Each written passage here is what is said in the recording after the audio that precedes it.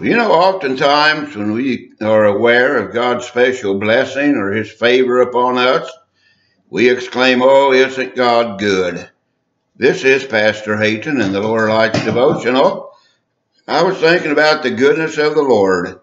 And like I say, there's so many times that we recognize how good God really is.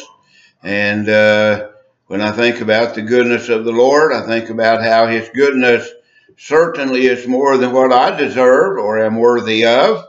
But God is good. But we don't have to see a special blessing in order to recognize the goodness of the Lord. The Bible says that God is a good God. And there used to be a little cliche that a lot of ministers would use when they'd get up to lead in worship. I got a little bit weary of it, but God is good. The people would respond all the time. The leader would say all the time. The people would respond, God is good. So we are emphasizing that God is good all the time. And we need to keep that in mind when we're going through the tough times of life. Like I said, it's not hard to recognize the goodness of the Lord when the sun is shining bright, when the burdens are light, when it seems like the pathway is smooth. Oh, we're just blessing the Lord for His goodness. But you know, that isn't always the way life is. There are times that clouds overshadow our life. There are times that we're going to go through times of deep grief or sorrow. There are going to be times that we suffer adversity or affliction. There are going to be times when the skies are not always bright and blue, and we still need to recognize that God is good.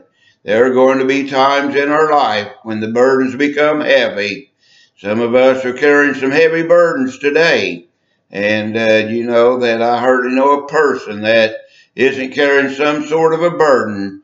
And sometimes those burdens can be so burdensome. They can weigh us down. We become weary under the weight of those burdens. And sometimes we just feel like maybe God's forgotten us and He's left us to just kind of struggle our way through life. But I can assure you today that even when the skies are cloudy and the burdens are heavy, that God is good. The psalmist said that I had fainted unless I had believed to see the goodness of the Lord in the land of the living. And so we've got to recognize today that we have a God that is good all the time.